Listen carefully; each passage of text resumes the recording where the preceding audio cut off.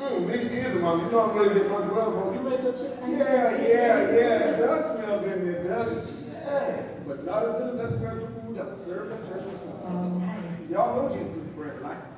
Hey, the two of y'all need to come and taste and see how good you really is. Oh, you got to stop preaching now.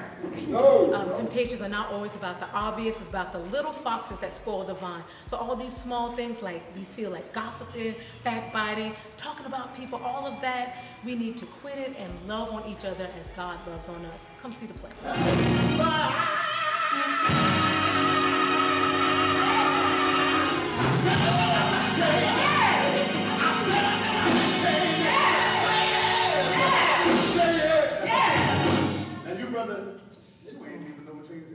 You should see the Temptation play because, I mean, you can see a lot of yourself, whether that's being tempted, whether that's laughing, whether something happened to you in your life.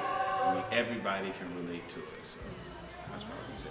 And plus, because I'm juicy. I knew he was going to come see Juicy. I knew it was coming.